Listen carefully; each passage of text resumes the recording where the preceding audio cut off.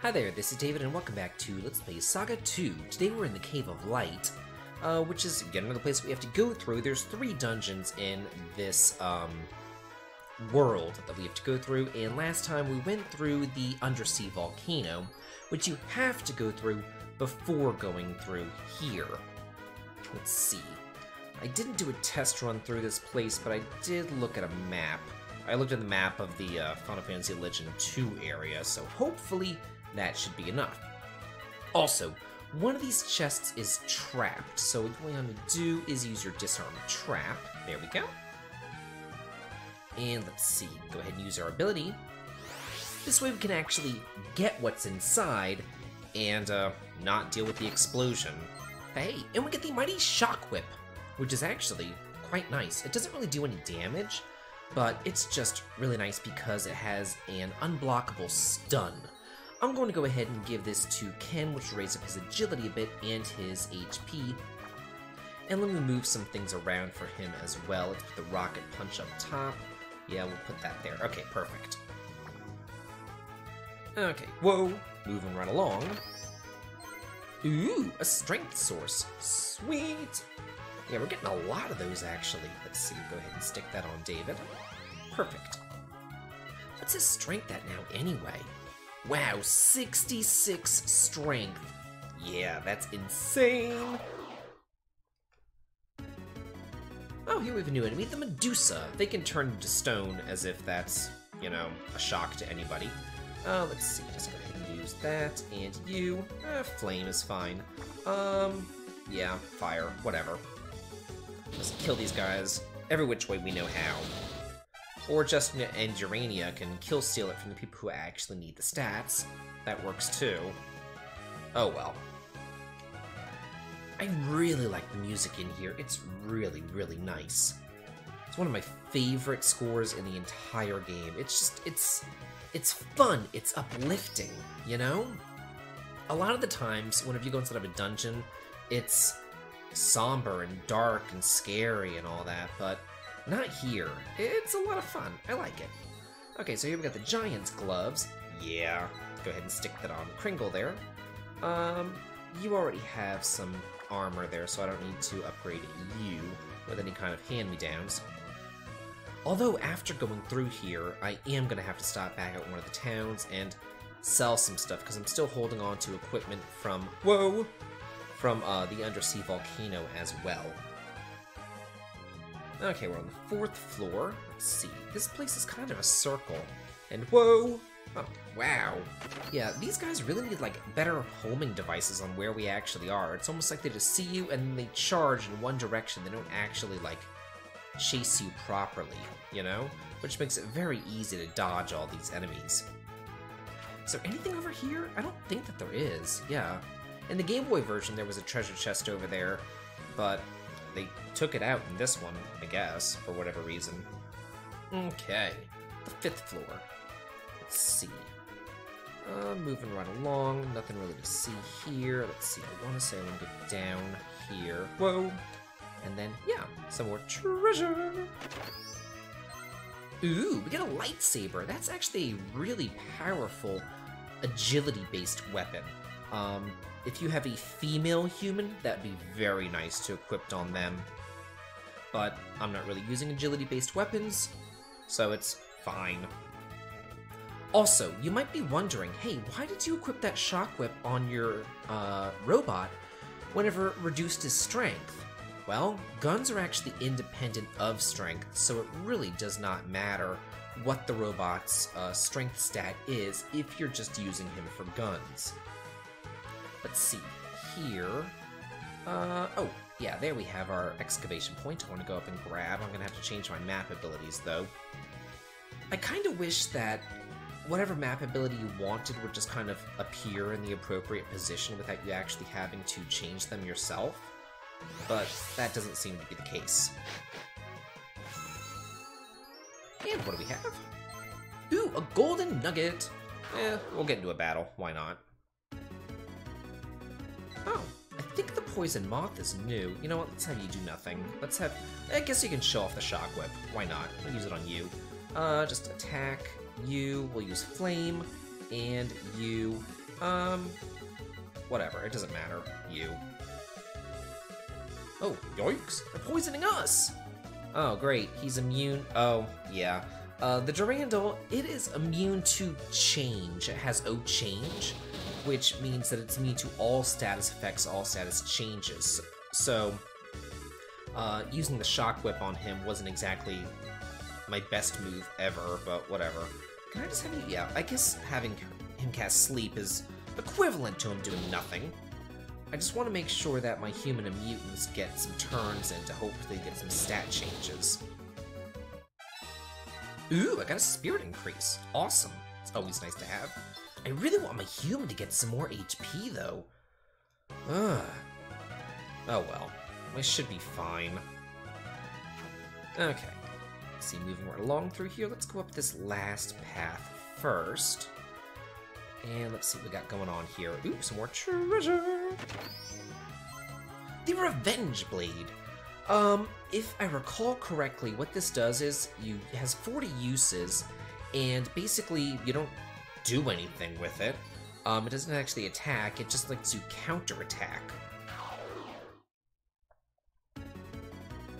So I'm not really a fan, I've got to say. Let's see, we'll have you use SMG, long sword, let's use a flame, and we'll use a blizzard over here. Yeah, as long as... Kringle didn't get a hit because Ken's agility's too high. I was gonna say, as long as David and Kringle get a hit, that's all I really care about. Oh well. Over here, what do we have? Hey, the Lightning Crystal. Sweet! And then let's go over this way. There should be another relic to find. Oh, another excavation point over there as well. Ooh, the Bewitching Incense. And now we get the Stealth map ability. If you want to use that, you can.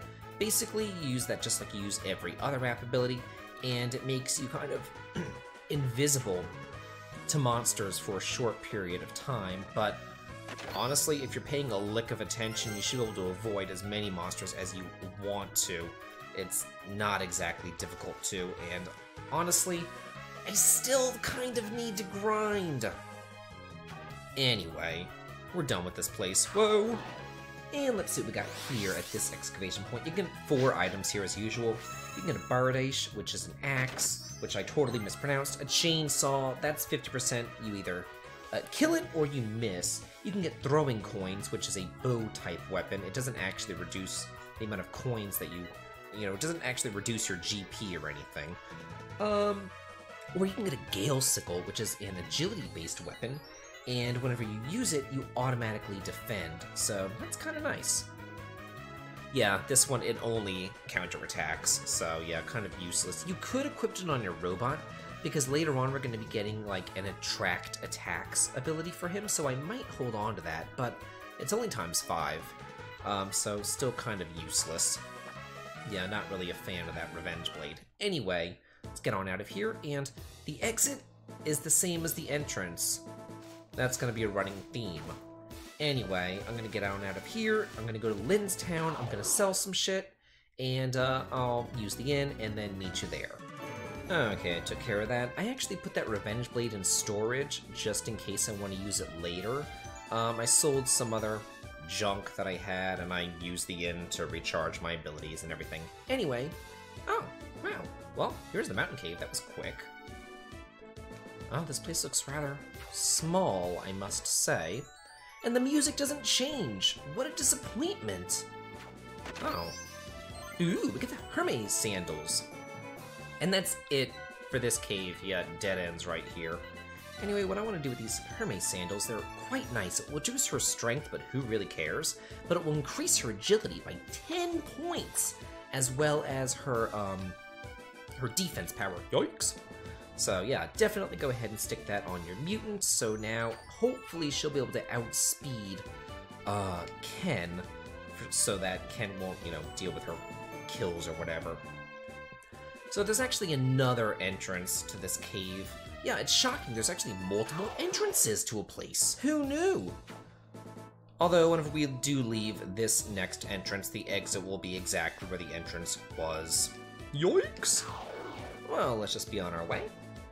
Head inside where the world map music stays the same. Yeah. Like, this is really disappointing after having dealt with that great music in the Cave of Light. Now we just have this same old music, you know? Kinda sucks, but whatever. Okay, this point will hold a gold needle and eye drops, a mithril bow, or a mithril shield. And of course, I get the worst, cheapest one, the eye drops. That's just lovely. I will be save scumming for some of these, but again, only the important ones, and that is not an important one. Okay, yoicks. Let's see, where's that point? There it is, okay.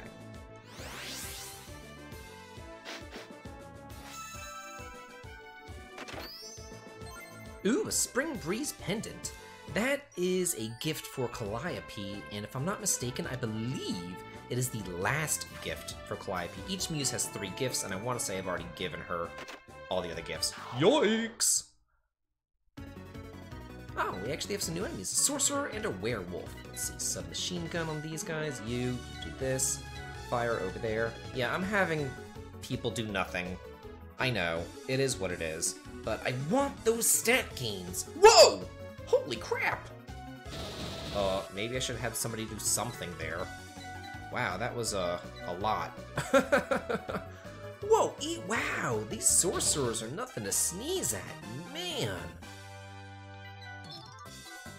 Well, so much for stat gains on David there.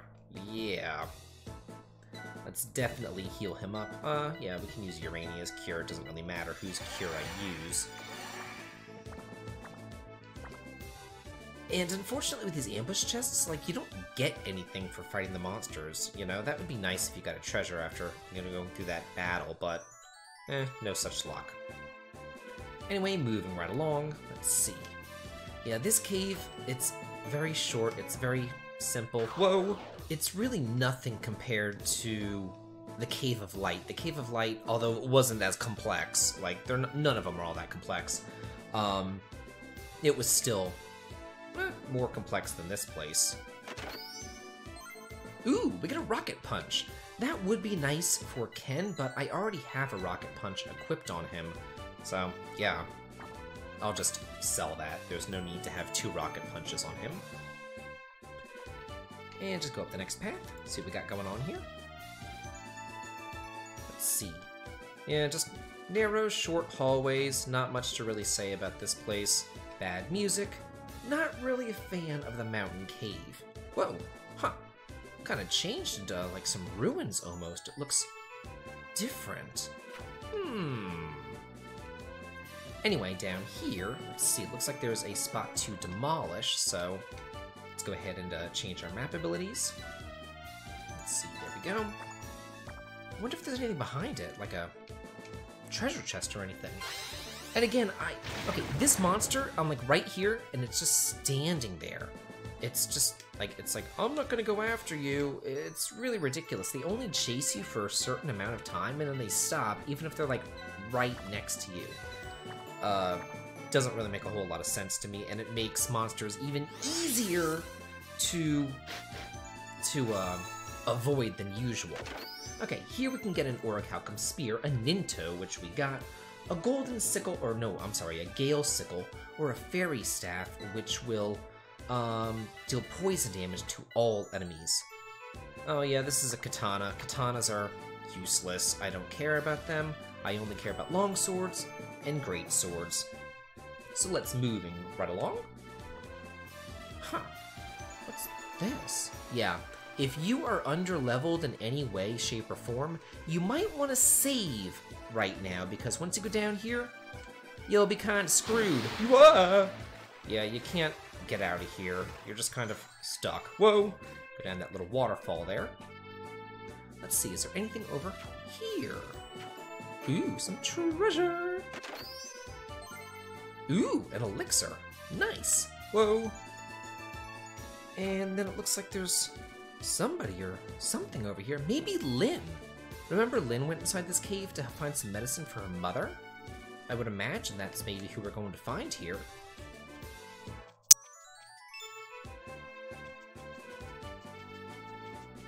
And who are you? Oh, hey, it is Lynn. Oh. Just twist your ankle or something? Oh, the mountain god. I thought that the mountain god was just some wind.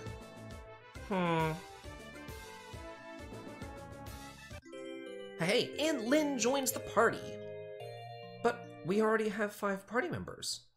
We already have Urania. But she just goes home. Yeah. Oh, an important person. Huh. I wonder who that important person is. And Lynn sucks. She is ridiculous. 100 HP, are you kidding me? And she has fully charged punches and kicks. So, essentially, Lynn can do absolutely nothing. Because fully charged, punching weapons and all that, they don't do anything. You have to use them like 50 times for them to actually deal any sort of damage whatsoever. So do not count on Lynn to help with this mountain god coming up next time on Let's Play Saga 2 Goddess of Destiny. This has been David. If you like this, please like, comment, and subscribe, and have a good day.